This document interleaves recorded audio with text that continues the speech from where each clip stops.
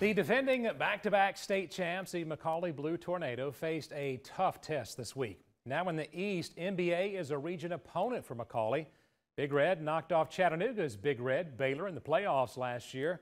McCallie hoping to knock off MBA in Nashville. Helicopter hovering over MBA Stadium. Okay, who's the big wig? It's Vandy coach Clark Lee. He went to MBA. Wonder if this was a homecoming or recruiting trip. I wonder.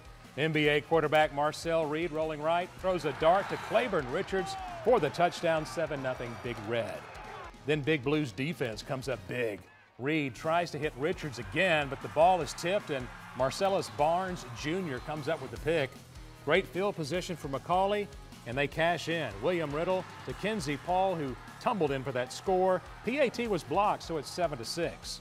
Big Red then break off a big run. Running back Nathan Williams scoots 69 yards on this play. He was stopped just short of the red zone. Big Red converted a field goal to make it 10-6. Good game in Nashville, with McCallie winning this one at 34-31.